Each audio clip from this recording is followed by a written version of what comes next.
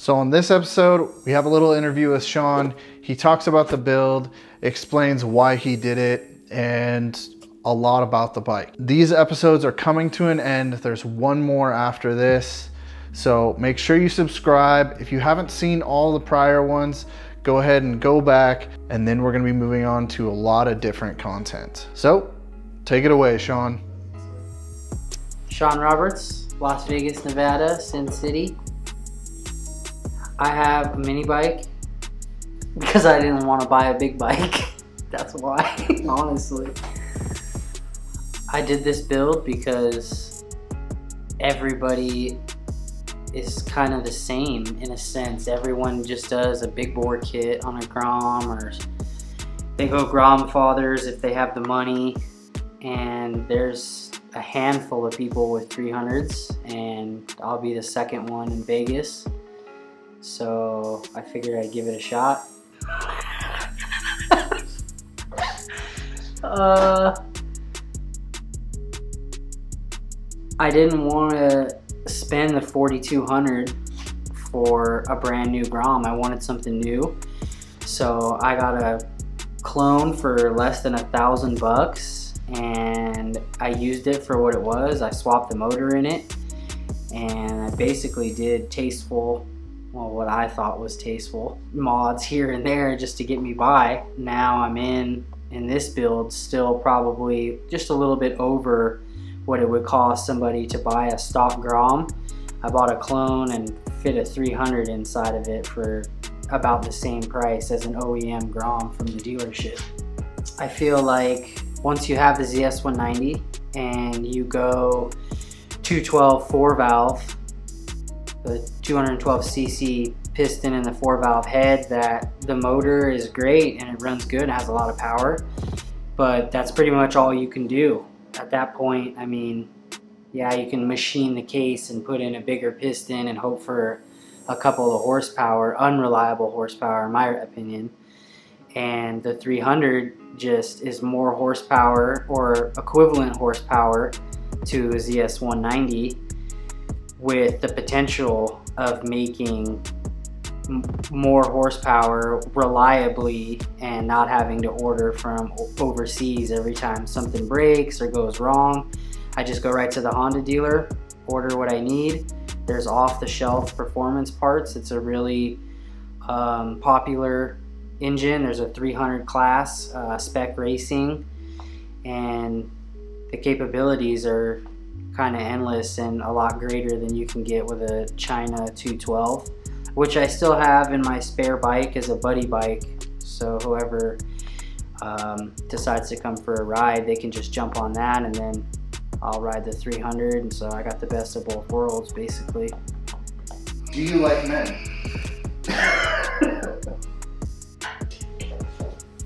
No.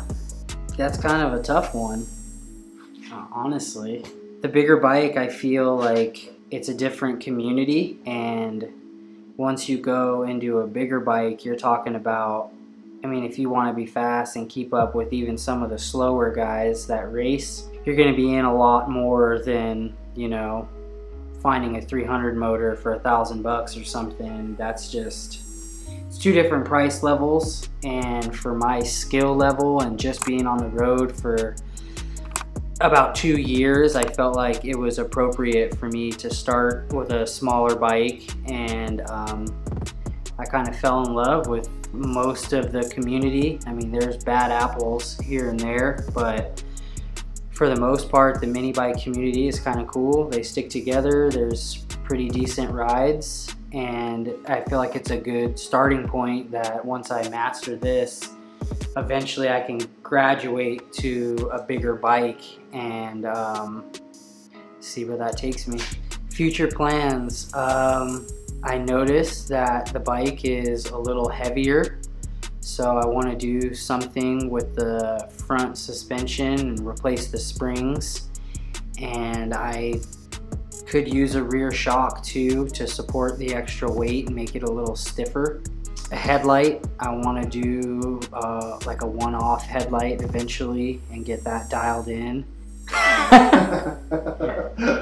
Yeah, I got some light poles underneath my belt. Yeah, summertime, summer cruise, Super Sunday 2019. I'm going to be bringing it out there for that too. Completely different than it was last year, different color scheme. Obviously this bike was built from the frame up, so everything got converted to OEM Grom parts equivalent or aftermarket. Yeah, I just want to see the difference and all the different performance parts and the tuning capabilities. I want to see how far I can take the 300 the way that it is with the A Racer and see what kind of numbers I can get in the increases of, you know, doing a bolt-on, a big bore kit, maybe cams, some head work, some stuff like that. I just want to see how reliable the engine is and how far I can take it with its current setup.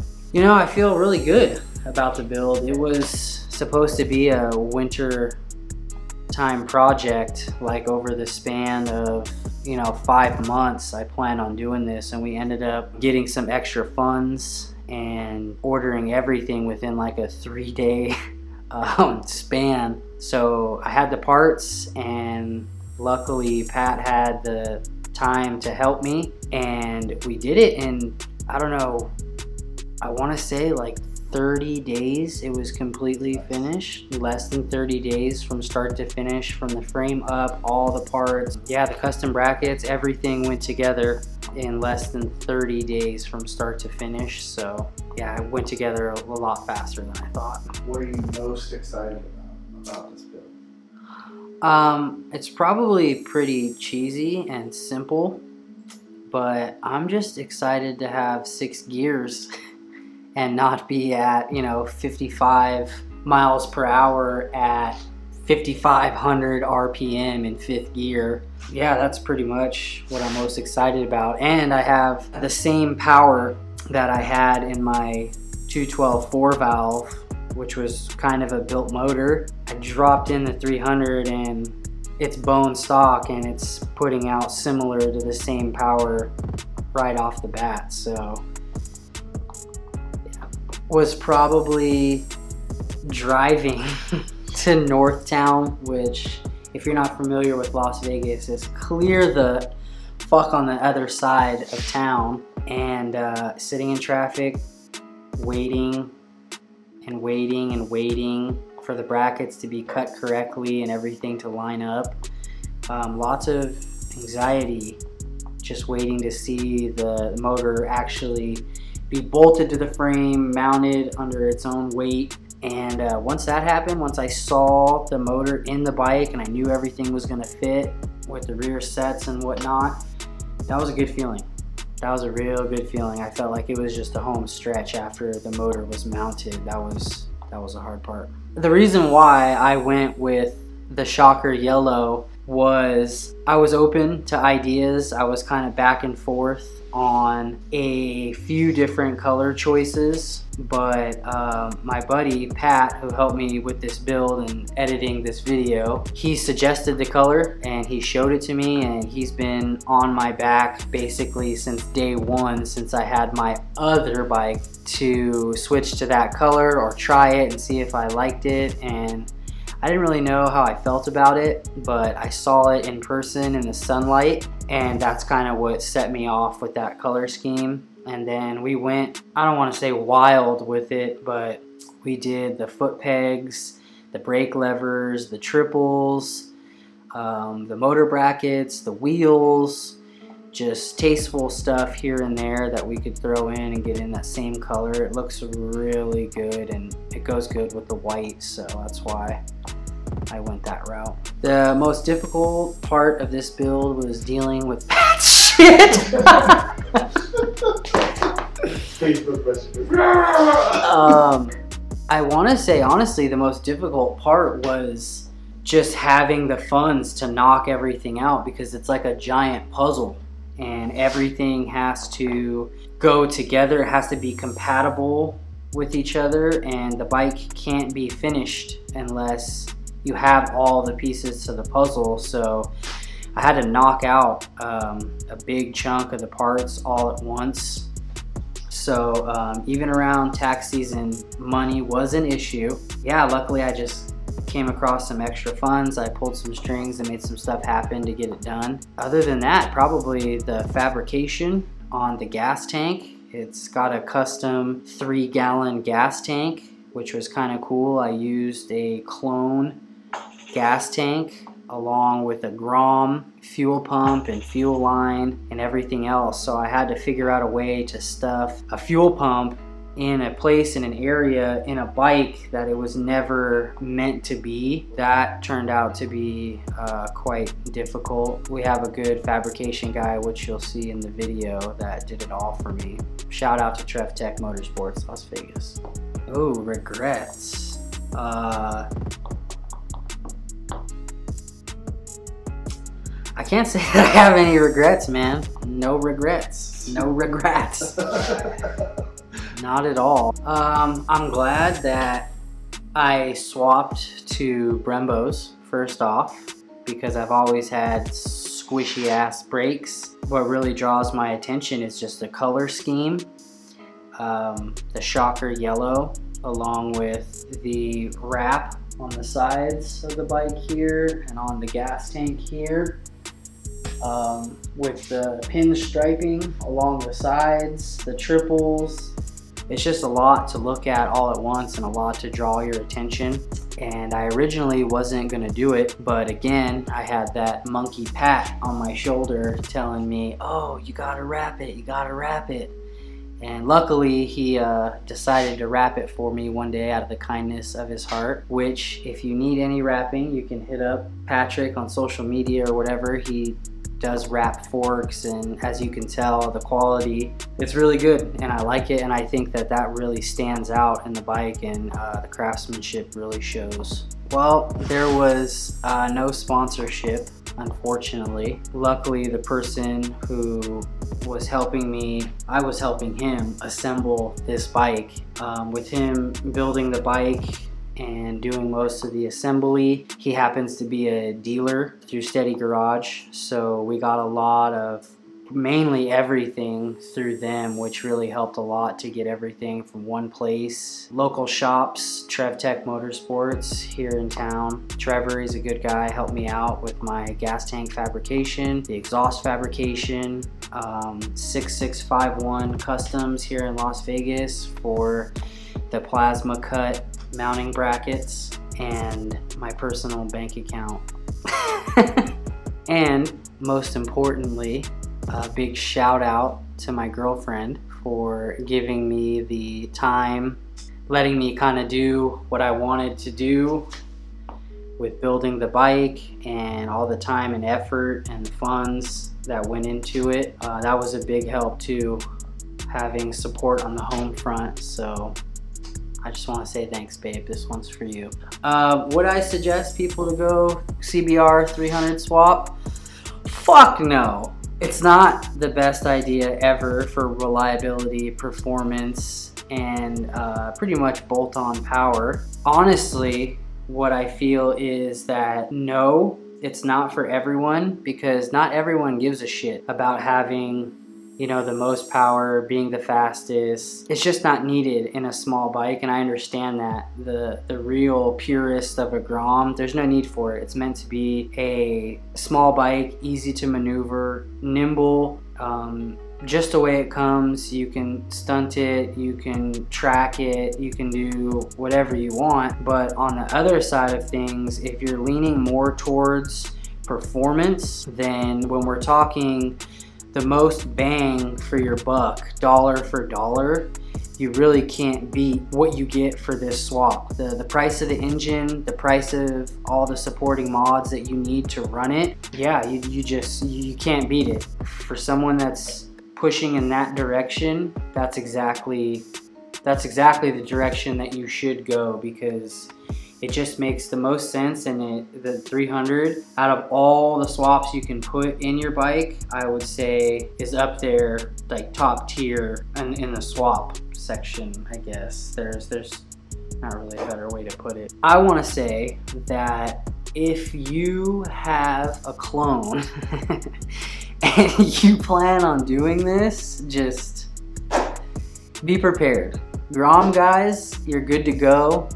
Everything is pretty much, it's like this motor is meant for this bike. If you got a clone, you're in for it. You're gonna have to, I suggest starting from a bare frame and just fighting tooth and nail all the way up. And thanks to Pat, my man over here, put in a lot of his own time and effort.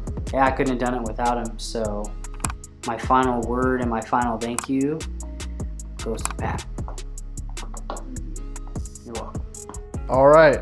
Thanks so much, Sean, for the interview and letting me be a part of the build. I do appreciate the things that he did say. So if you guys could do me a favor, go follow him on Instagram, go subscribe to him on his YouTube channel. He is starting to upload videos. Other than that, we have one more episode. Click the subscribe, click the like button. It helps. It bumps us up in the YouTube algorithm. I don't really care about the likes, but YouTube does. So to put us seen to other people, the likes definitely help. And if you want, leave a comment below. Let us know your thoughts on this project. Should he have just gotten a Grom? Should he have gotten a bigger bike? I don't know. You tell us. So don't forget, Tuesdays and Fridays. I'm gonna stick to that upload for the next few videos. I have some really cool videos coming out after this. I went on a trip to Barber Motorsports with Brandon and with Ed from Scooter Swap Shop. Those videos are coming soon. So if you want to see those, click the notification bell and you'll get notified when they go up. Thanks very much. I'll see you soon. Peace. How's that?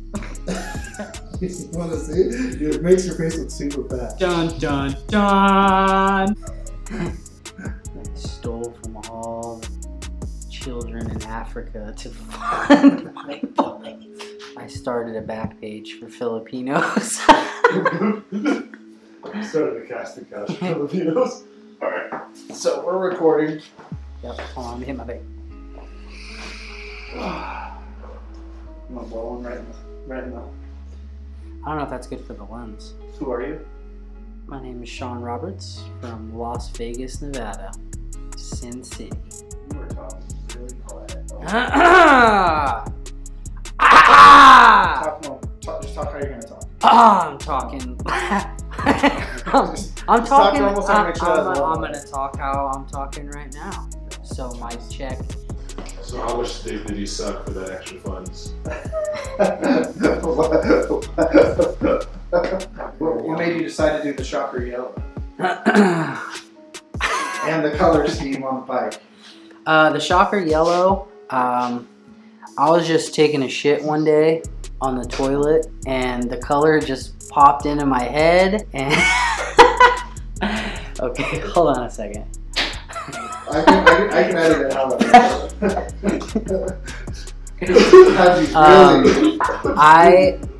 Good. I'll say, like, do you have any final words or bullshit to talk about? Would you suggest this build for anybody? Oh yeah, good one.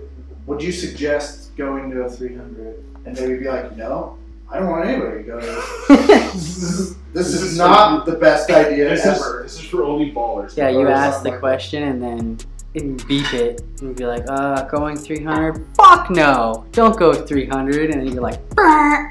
You hit the air horn. First of all, what should I put the subtitles as?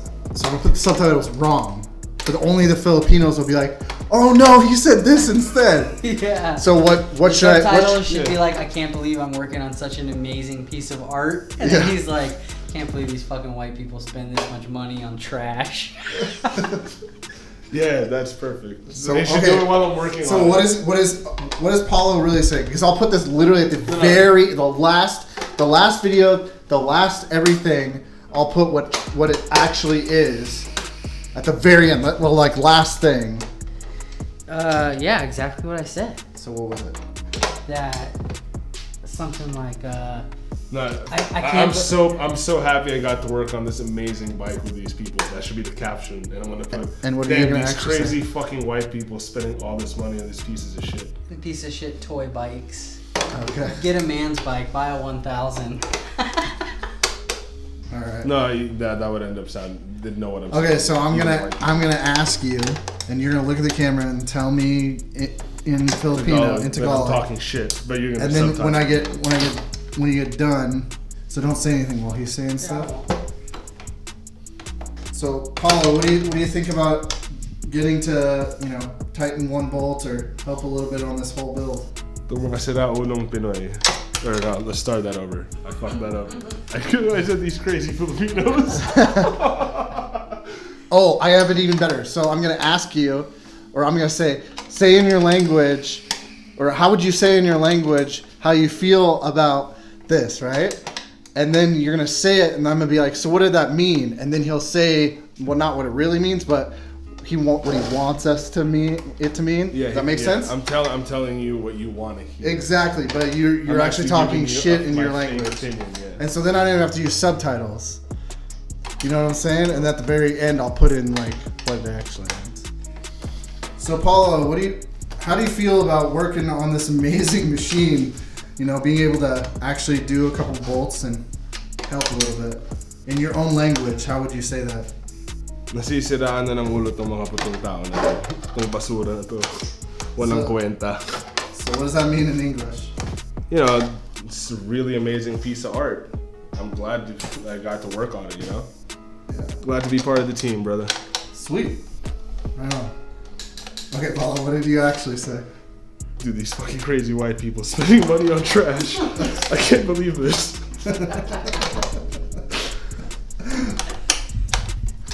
All right, so that's for your Filipino, for all the Filipino watchers.